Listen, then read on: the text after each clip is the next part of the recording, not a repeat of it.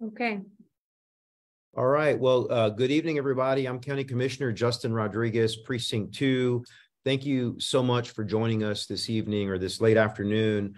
We had a long Commissioners Court meeting, but we wanted to make sure and provide you with an opportunity to get a little bit of information as we enter tax season. I know over the last few weeks, you have probably received your appraisal notice.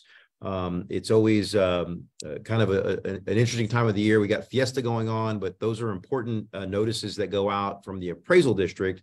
Let me mention at the outset, just a little bit of housekeeping. We are recording this, and in case we lose the feed, because it's technology, we're going to make sure that this is posted both on YouTube and on our Facebook page so that you can access it later on if you choose to do so. But let me first introduce a couple of our guests who are here with us this afternoon. First, of course, our elected tax assessor collector, Albert Udeste, is with us, and you'll be hearing from Albert a little bit later in this program. Thank you, Albert, for joining us. And then we're also joined by Gary Rivas, who's the president of SWBC's Ad Valorem Tax Advisor Department. Gary is going to walk us through, probably not to take anything away from Albert, because there's some great programs available for relief, but I think you're probably most interested in what kind of effective protest you can make as it relates to your appraisal, your assessment. Let me also give the disclaimer, because we always have to do this. Those appraisal notices do not come from the county. There's a lot of confusion because they're called Bexar County appraisal districts. They don't come from my office. They don't come from Albert's office. There is a separate Bexar County appraisal district that is governed by a board of directors. It's separate from the county. I know it's confusing because it goes by BCAD, Bexar County Appraisal District. But we do obviously rely on property taxes here at the county to deliver services to you all. So it's an important interface, but they're separate. And we want to make sure we help you effectively protest your appraisals if it's justified. So that's what the purpose of this is. So let me talk briefly about what the calendar looks like. I mentioned that you're getting your appraisal notices. What's happened since the beginning of the year is there is a process by which the notices or the valuations are identified. That's done as you might be aware. Sometimes there's not, at least this, it doesn't appear to be a much rhyme or reason, but they're typically done by looking at comparable sales in your area. So the appraisal district does that. Then they send out those notices, which you've received over the last few weeks. May 15th is your deadline to respond to those appraisal notices. So we're right here in the last few weeks of doing that. What happens after that is what's called the equalization phase. The appraisal district takes those protests. You'll have a hearing, either formal, informal. And then by the end of July, those are settled for the most part. And the appraisal district lets folks know, taxing entities like the school districts, the counties, the cities, what the appraisal role is, and it's certified. Then we go into an assessment phase whereby the appraisal rolls are received, tax rates are adopted by government entities, and tax bills begin to be sent out to taxpayers. And then, of course, going into the fall in October, that's where Albert's office gets really busy. You guys are always busy, but that's when the taxes are collected. You look at potential penalties for non-payment, late payment, and things of that nature. But again, Albert's going to talk a little bit about what his office does to help you through that process. So that's kind of the way the year rolls out. It's the appraisals, equalization, assessment, and then collection in a very simple format. But I know you're all mostly interested in how to effectively protest your appraisal. It seems, at least anecdotally, from what I'm hearing from constituents, appraisals are still high. They're not as high as they were last year, but I want to have Gary Rivas walk through that with us. I think, Gary, you have some information to share. Again, Gary's with SWBC. He's doing this as a public service. So, Gary, thank you for joining us. If you have some information to screen share, you should be able to do that, but I'm going to go ahead and turn it over to you now, Gary. Great, thank you, Francisco. If you'll please bring up those slides, that'd be great. Commissioner, great summary of the overview of the whole appraisal process. I'm going to jump right in the interest of time, with how to protest. What do we need to do to file a protest? And not only that, to be successful at it. And this particular component is would be in the equalization stage of the property tax process. And like you said, appraisal notices have been mailed out to a majority of the property owners out there, and we'll tend to focus on the residential sector today. And if you recall last year, I think we, across the county, increases to residential properties were about 26% or greater. They're still going to be up this year. Not to that level. I think the appraisal district is anticipating increases in the residential market at about 13 to 15%. But if you'll go to the first slide, we will jump into the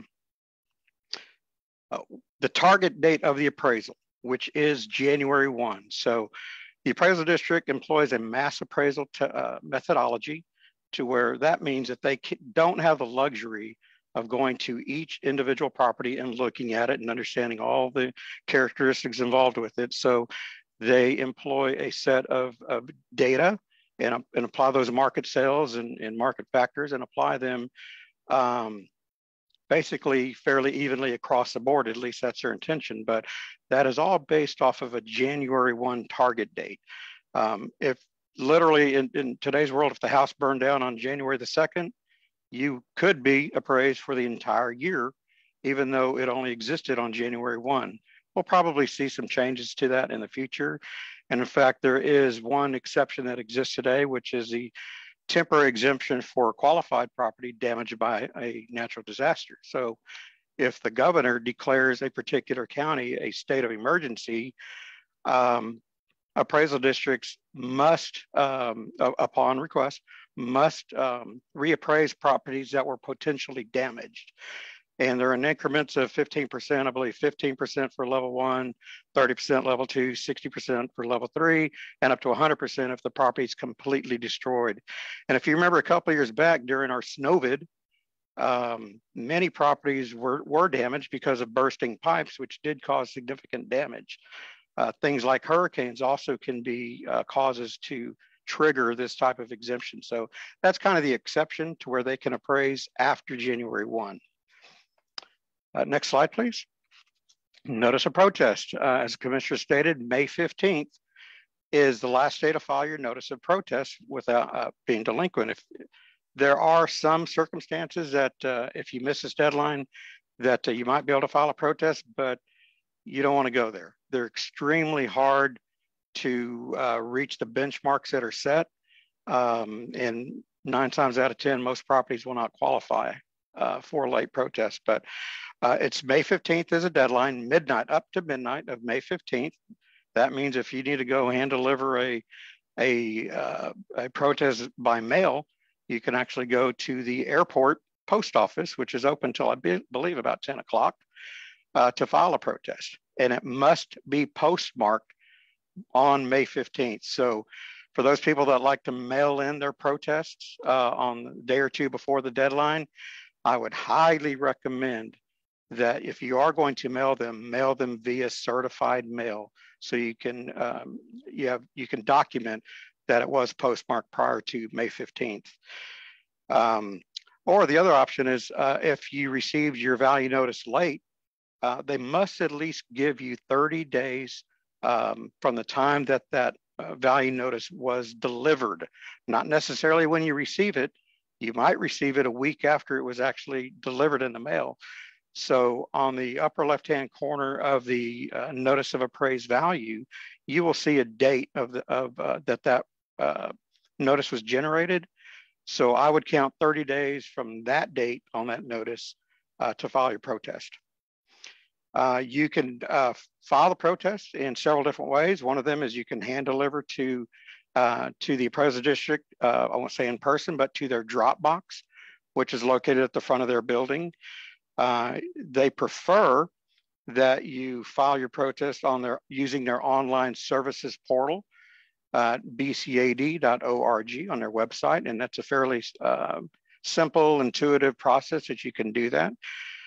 You can also upload your evidence that you intend to submit and you would like the appraisal district to consider when you're protesting online.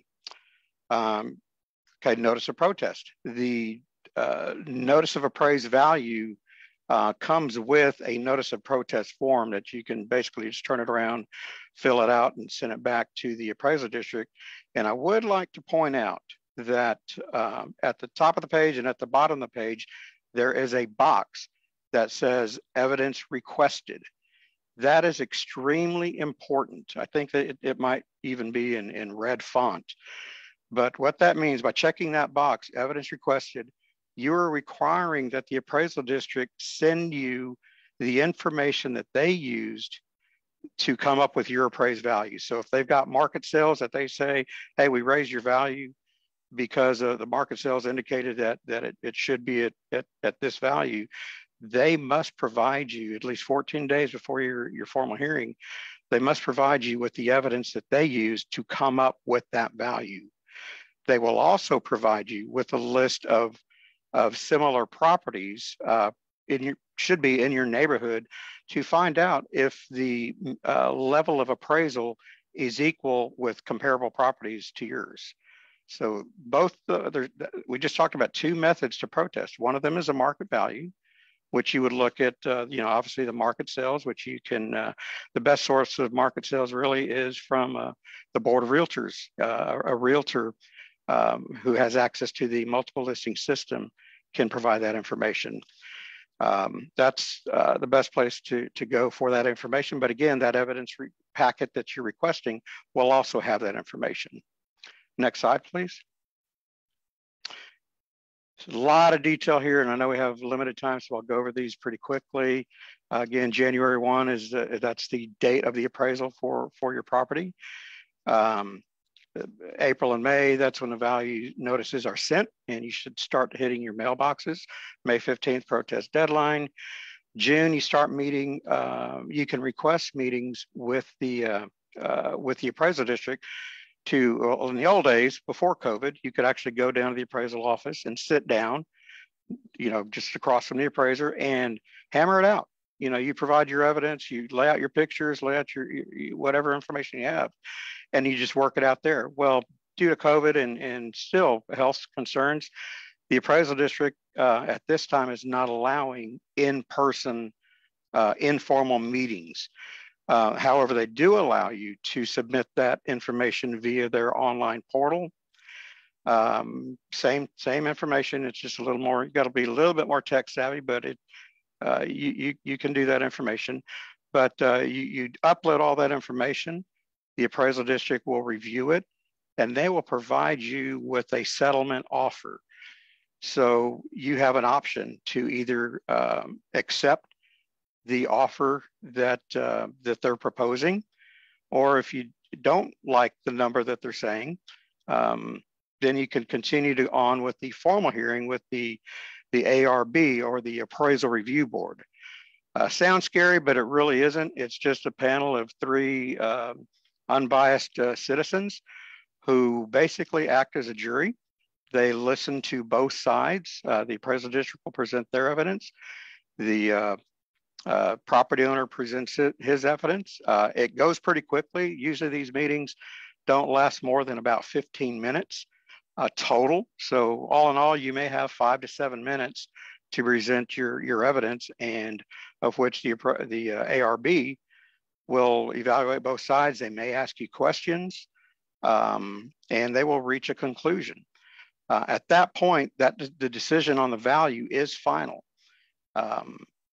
They'll close a hearing and their decision is final unless you don't agree with that value and you would like to continue to pursue that, of which there's really a couple of ways to do that. One of them is binding arbitration, of which is a very economical way to continue that argument if you believe that the value that arrived at was unjust.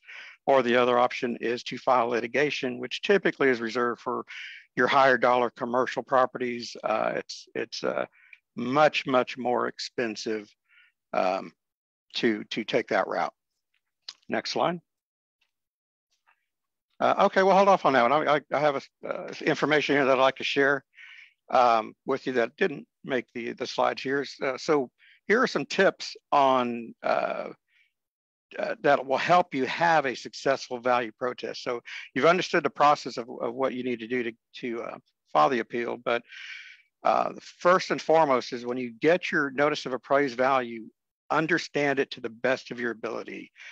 And I tell you, even when I get these notices of value, I'm even confused by them sometimes. I've got one sitting right here. I look at it and I see a lot of information that even for me, a trained eye, is very confusing. I have to almost decipher it. I see things like total market value, productivity value, appraised value, homestead cap value. Oh my gosh, when I even for me, who, you know, somebody who's been doing this for over 30 years, I have to sit down and look at these and study it. But what you're most concerned with when you get this notice of appraised value is your total market value. That is the appraisal district's opinion of what they think your property would sell for as of January 1, based on a market sales or whatever information they're using. That is typically the value that you are trying to protest. The other values, the appraised value, the homestead cap value will fall in place, but when you're at your hearing, this is a number, this is a value that you're protesting. Appraised value, this gets a little bit complicated, but homestead cap values are generally one and the same. But many people ask, well, you know, you just said that, you know, the appraisal district may increase my value by 13% this year. I thought you just, you know, isn't there something that limits the appraisal district from increasing my market value by 10%? And the answer to that is almost yes. There is a limitation for homesteads, and it is 10% above the prior year's capped value or appraised value, plus the cost of any new improvements that you may have added to the property. So let's go back and analyze that one more time. So you have an appraised value from last year. You have a homestead exemption in place. So by that homestead exemption, the appraisal district is prevented from assessing your taxes by greater than 10% because the homestead exemption cap is in place. Now, that doesn't prevent them from increasing the market value. They are charged with appraising the market value at 100% of what their opinion market value is, but the homestead cap limits your taxable value increase to only 10%. And it's clear as mud, and maybe the tax assessor can clarify that a little bit more. Those are questions that I'm sure you guys field all day long. But homestead caps can be quite complicated, but they are extremely useful. We may come back and talk about that one a little bit later, maybe in some of the other Gary, let me give you a second to take a breath and just kind of expound on that, because you're right. It can be pretty confusing. You mentioned that the number really to focus on is total market value, right? And I think that what happens is a lot of times is, you know, let's say your home is valued at $200,000 one year. The next year they come back and it's the values they're basically estimating is $350,000. Well, some people would say, well, you know, I'm not going to worry about it because they're capped at 10% of you know, year to year, right? There's by law, by the state law, they're capped. But your point is, at least my understanding is, you still probably should protest that, because then, you know, what happens is the following year you start at that new floor of 350 if you don't protest it, right? And so even though what you're paying every year can only be capped at 10% year over year, the total market value can continue to go up. Right. It absolutely makes sense to protest every year for the basis alone of just filing the protest, that constitutes what's called a reappraisal. So that 10% cap is 10% for each year and since the property was last appraised. Well, appraisal districts by law must appraise at least once every 3 years. Okay. So think about that. What if an appraisal district decided they weren't going to appraise a particular neighborhood for a couple of years? They took a year off, focused somewhere else. Well, when that value notice increases in a couple of years, they can actually come back with a 20% taxable value increase, which is 10% for each of those years. So by filing a protest, even if you're not successful in getting a value reduction, that still constitutes what's called reappraisal. So you're still limiting that 10% on a yearly annual basis. Yeah, one of the questions we have here is someone wants to know, how do they know if the settlement offer that they receive back from the appraisal district is a fair settlement offer? I mean, maybe that's in the eye of the beholder, but do you have any comment on that, Gary? Yeah, really, that is a subjective matter. You have to have had done your homework to really get an idea on whether or not you think they're giving you a fair value. Now, you think what you're protesting the market value. So really, there should be two exercises that are going on when you're preparing your protest. One of them is trying to establish what is a market value for my neighborhood. On average, what are properties selling for on a cost per square foot basis? Okay. So you want to fine tune that. Say they're appraising a majority of the neighborhood at $100 a square foot, but they have you at 110. Why? All things being equal, you need to be down there at that, $100 level as well. So that's one approach to looking at it. The other one is to quantify the conditions. So what if you agree that, okay, it is $100 a square foot for the neighborhood, but they didn't know that I needed a new roof. They didn't know I had a cracked slab. They didn't know that I haven't updated my kitchens and bathrooms in 20 years. And so they may be assuming that your property is on an equal par with everybody else, but it's up to the property owner to demonstrate and document why it should be less. So again, that goes back to saying, hey, well, I think it would cost you $20,000 to get my house in a condition to get that market value that they believe it's worth. So all that, is based on the research that a property owner would do. So good points. And I want to make sure we underscore that, because I think what you mentioned at the outset, when you send in your protest, it's important to check that box, evidence requested, because in some ways they do the legwork for you, right? You don't have to go out and do your own research. And I've done this before. You get back, you check that box, and you get a thick packet of materials back in the mail that shows a lot of the comparable sales in your neighborhood. As you mentioned, you can compare price per square foot from your house to the next. And then the other important point you make, Gary, is the photographic evidence, right? And I've done this before too, because we've got an older home, taking pictures of shingles that may need replacing, or some wood rotting on the siding, those kind of things. And it doesn't take professional photography, right? You can take these with your smartphone. So those kind of things are important as well, for folks to know, right? Is that correct? Absolutely. If you are going to put your house on the market, what conditions would you have to take care of first in order to get that top dollar? Okay. So it helps to quantify that. Pictures tell 1,000 words, but how do you put a dollar amount to that? I need a new roof. I've got stains in my ceiling, but an estimate for replacement sure goes a long way. Absolutely. Okay, so we're going to pause for a minute, Gary, give you a second to take a breath, and then I want to have Albert come in. We're not done talking about protests, but I want to have Albert Udeste come in and talk a little bit about some relief programs that his office has.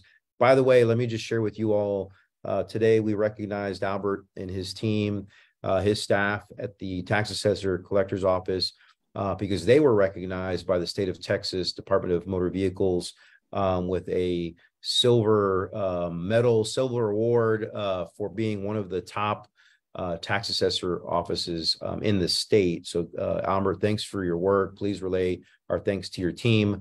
But I want to hand it over to you, Albert, just to share a few words and information about relief programs that are available through your office. Okay, so first of all, Commissioner, thank you for what you're doing by trying to get the word out to our citizens. You're to be commended for that effort, and I want to congratulate you on that. I think the main thing, just follow up on what everybody said, May 15th. Don't forget that date. As Gary said, if you don't protest by May 15th, I can tell you it'll be very, very difficult once you do that. I can't tell you how many people call my office on May 16th. Having said that, so we have here in Bexar County, we have the most property tax payment plans of any county in the state of Texas. You know, obviously you can pay it all in one amount, but we have a half payment plan that applies to all people, whether it's your business, personal, your residential, your commercial, you can pay half of your property taxes on November 30th and the second half on June 30th. We have about 85,000 people that participate in that plan. We also have a quarter payment plan. This is for senior citizens, disabled citizens, and disabled veterans. This allows you to pay your property taxes in 4 equal installments. And you see it right there on the slide. And then we also have the 10-month payment plan. I will tell you this 10-month payment plan is the only one in the state of Texas. And we think it's the only one in the country. We just haven't been able to ascertain that. But this 10-month payment plan allows for our senior citizens and our disabled to be able to make their property tax payments in 10 equal payments. We also have a prepayment plan, which is what we use for specifically for businesses and people that have their homes paid off. And the beauty of this, you can set it up for 6 months, 4 months, 8 months. July comes around, you want to take a vacation, can't make a payment, no harm, no foul. But the thing about it is that it allows you to budget your money. In October, we're going to send you a bill and you'll pay the balance. So if we can go on to the next slide, I believe the next slide is the HAP program.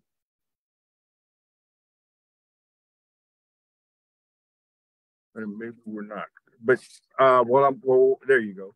While we're waiting for that, one thing I failed to mention is, you know, when the commissioner talks about relief plans, if you're 65 and over or disabled and you're having problems buying your medicine, you're having, you know, problems buying your food, then don't pay your property taxes. How can we say that? You know, I'm the tax assessor collector, but I can tell you that if you're 65 and over, by state law, you can defer your property taxes and not pay property taxes for the rest of your life. Now, they don't go away, but the thing about it, if you're struggling with your property tax, with your buying your food and buying your medicine, then use this tax deferral. You can still pay on your taxes, but it's a great way to alleviate you of some of the burden. Plus, the interest rate is a lot lower. It's only 5%. You don't get any penalties. No, there is a catch, though. Again, these taxes only being deferred, they're not being erased. If you sell your home or if you pass away, your heirs have 180 days in order to pay off your property taxes. So if you don't, you're going to get a lot of interest and a lot of penalties coming back. But again, if you're struggling, it's a great tool. And then finally, and I know we're very short in time, but finally, I do want to talk about the Texas HAP program. This is a program on that last slide that we had that will show you it's a federal program where they gave $842 million to the state of Texas. And so we incorporated it into our office. And with this program, if you're delinquent on your property taxes or on your mortgage, or even now new on your utility bills because of COVID after January 21st, 2020, you can get up to $25,000 in property tax assistance. You can get up to $65,000 in mortgage assistance and up to $10,000 in utility assistance.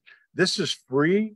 I say free. It's a grant, so it does not have to be paid back, but it's a great tool. And I can tell you, we've helped over 5,000 families here in Bexar County. We've led efforts in bringing over $50 million in mortgage assistance and tax assistance into Bexar County. So it's a great tool. I encourage you to use it. The other, in closing, I will tell you that if you come to our office, we will help you walk this application, and we'll walk you from step one all the way to the end. We know that 40 to 60% of our population does not have the internet, the scanner, the printer, and you know, all the things that you need in order to file this, because the application can only be filed online. But if you come into our office, we will help you. Again, Commissioner, I want to thank you for allowing me to speak today, and you know, anything that we can do to help our citizens, we're always happy to do it. Well, Albert, thank you. That was a great overview, and please hang with us here a few more minutes, because I want to circle back and make sure people have the information to contact your office if they need assistance. But I want to segue, Gary, back to you on. I think you were going to touch on a few of what's happening, the bills that are kind of ongoing in the legislature. And as we cue that back up, we had a question from someone who mentioned that their valuations going up 30 to 40%, back-to-back years. They're concerned about being priced out of their home, being able to afford to live here. So the question they had is, is this ever going to stop? Or is BCAD going to keep, increasing these things and digging into savings until they can no longer afford to live here? So it's a good question to kind of segue into the legislature. Having served there, I know that there's several bills out there that are still going in the last month or so of the legislative session. There's always some discussion about property tax reform. We can't, of course, unilaterally at the commissioner's court change the law. It has to be done in the legislature. If we're going to get some sense of, reasonableness in appraisals, appraisal reform has to be done at the legislature. So Gary, I wondered if you could talk a little bit about the bills that are still alive out there, what you're hearing. I know there's and there always is every legislative session, a showdown between the House and the Senate. Everybody thinks they've got the best idea. And so if we can pull that up, I think you were going to talk a little bit about some of the property tax bills that are ongoing this session. Yeah, you've as a state rep, you've been there, done that. So you've definitely seen what it looks on the other side. But property tax relief is a priority for the governor. Even going so far as to promise to provide the largest property tax cut in the history of Texas. That's a pretty bold statement. And I don't know if we're necessarily going to reach those levels, but there are about 320 bills and joint resolutions that at least touch on property tax. We definitely don't have time to talk about all those, but only a handful of those really are the bread and butter, the ones that may have a significant impact on taxpayers moving forward. So, the state's sitting on a $32.7 billion surplus. And so both chambers have different methods of what they want to do to provide property tax cuts. So we'll start with the House plan here. They have a $17 billion package wrapped up primarily in HB2 and HJR1, which would lower the appraisal cap, which we were just talking about a few moments ago, from 10% to 5%. That's pretty significant, from limiting the amount that your taxable value can increase year over year from 10% to only 5%. On top of that, they would also expand that benefit to owners of commercial real property. As of today, that only applies to your homestead owners, not people who own houses, but people who own and reside in their residence at the residence homesteads. So another component of that, of HB2 and HJR1, it would also increase tax rate compression. Tax rate compression means basically that they're requiring taxing jurisdictions lower their tax rates. For school districts last year, I think we saw an average roughly of about 3% reduction in the tax rates. I didn't look at all of the school districts, but I looked at the big 3 or 4, and it was about a little over 3% that the tax rates are actually coming down. HB2 does not apply to business, personal property, or inventories. And just like you said, the Senate doesn't really think highly of this plan. They're not fans of appraisal caps, which we don't have time to get in today, but it basically creates a Chapter 13 type scenario that California experiences, and the Senate is not a big fan of that method. Here's a little side note here. Food for thought. HB 2253 would make the chief appraiser of an appraisal district an elected official, making him directly accountable to their constituents. Mr. Uresti understands that very, very well.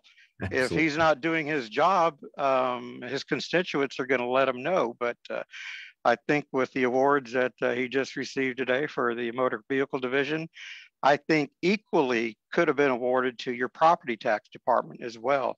Because let me tell you, I work all over the state. In fact, I work all over the country. But I'm in all of the major cities in the state of Texas, and the Bexar County Tax Office by far is the best, the friendliest, the easiest, the most successful tax office in the state, hands down. I'm not telling you that just to blow smoke.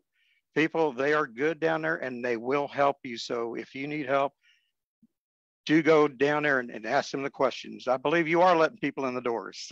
Yes, we are. and we are recording this, right? I just want to make sure. Yeah, and one more, they're not the ones who raise your taxes. He is just a collector. That's right. Okay, so for the Senate plan, this one's kind of led by Lieutenant Governor Dan Patrick, and their package is a $16.5 billion. Go to the next slide. Next slide, please. Yeah. Which is primarily consisting of SB 3 and Senate Joint Resolution 3, which would raise the homestead exemption. This is a different methodology of providing tax relief as opposed to the appraisal caps, but raising the homestead exemption from $40,000 to $70,000. Now, people, that's a big deal. This is money that's staying directly in your pocket and not writing to the tax assessor collector. This is on top of the $15,000 increase that we experienced in the last legislative session, where the exemption amount was what was it, 25,000, and they raised it to 40. So, I didn't do the math here, but we got to be pushing $1,000, maybe over $1,000 in actual real property tax savings staying in your pocket. On top of that, SB3 would raise the over 65 for people age 65 and older, and the disabled from the current $10,000 exemption amount to $30,000. That also is a significant increase. That triples that exemption for the disabled and the elderly there. This bill does not provide any cap relief for businesses. So this is more homestead friendly, trying to keep people in their homes, like you said, people being priced out. We get it, we see it. And I think this is a great way to try to keep tax dollars in their pocket. SB4 would cut property tax rates by 7 cents for every $100 in valuation. Again, tax rate compression. These are huge. These are real world savings that reduce your property taxes. There's also funding, $5.3 billion, to make up for the chunk that the school districts would not collect if they did employ this tax rate compression here. SB 5 would cut $1.5 billion in business property taxes by increasing their exemption amount from $2,500 to $25,000 for income producing tangible personal property. So that's your business owners that own furniture, fixtures, machinery, equipment, inventories. I kind of think this is a drop in the bucket I think that number needs to come up much more substantially to make it more meaningful. But hey, I'm sure they'll take every penny they can get. And here's a little tidbit here. SB 1923 would repeal the ability of the chief appraiser and appraisal review boards, would prevent them from suing taxpayers and filing counterclaims against people who file suits against them contesting their appraised value. So how would you feel like if you felt you didn't get a good value by the appraisal review board, you filed suit in district court to get the value corrected, and then the appraisal district turns around and files a countersuit against you? Yeah. Certain appraisal districts kind of use that almost as a retaliatory nature. I'm sure, you know, and from their perspective, they think it's the right thing to do to make sure that all taxpayers are held accountable. But they're weaponizing, I believe, you know, certain sections of the tax code that I don't think were meant to do that. But nevertheless, that legislation is out there to try to prevent chief appraisers from appealing or filing counterclaims against your simple appeal of evaluation. Yeah. The host of other myriad things on that, but that's the gist of it right there. You know, I think what those last couple of slides demonstrate, I think, you know, none of us have a crystal ball. You know, I have served in the legislature. There's never anything certain there. But I think there is a high probability that there is some tax relief that is passed either in the regular legislative session, or it may get pushed to a special session. As you mentioned, Gary, $33 billion surplus. I think there is a political will from the legislature to put some of that money back into the pockets of taxpayers. Again, I think the distinction right now is you do it through appraisal caps, or you do it through raising the homestead exemption.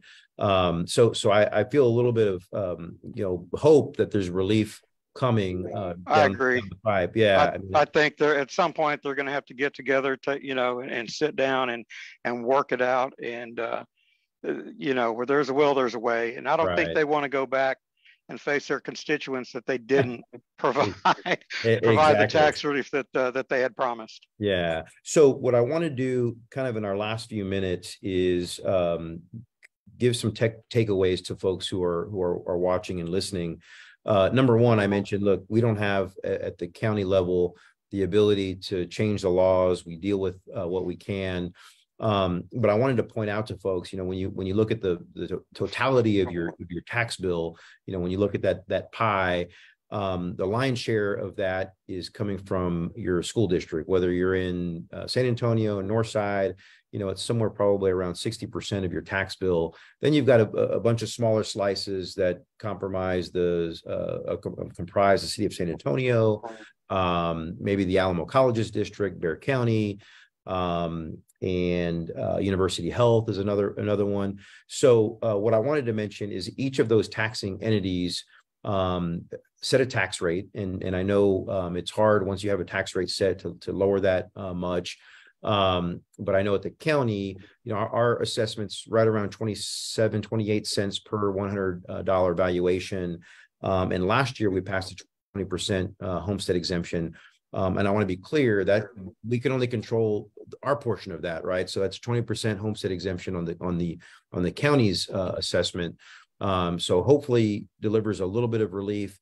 That'll be the first year with that on the books, and so you know, we're trying our best. Every little bit adds up. We're trying our best to be good stewards of your dollars as taxpayers, but also to be very aware of the fact that these appraisals certainly don't help in terms of your day-to-day expenses.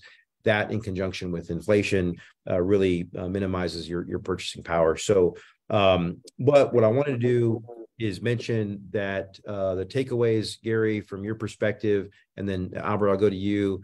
In terms of back to the protest, being effective in your protest, if you want to give just 2 or 3 takeaways for folks who may have those forms in front of them and they're getting ready to send them in.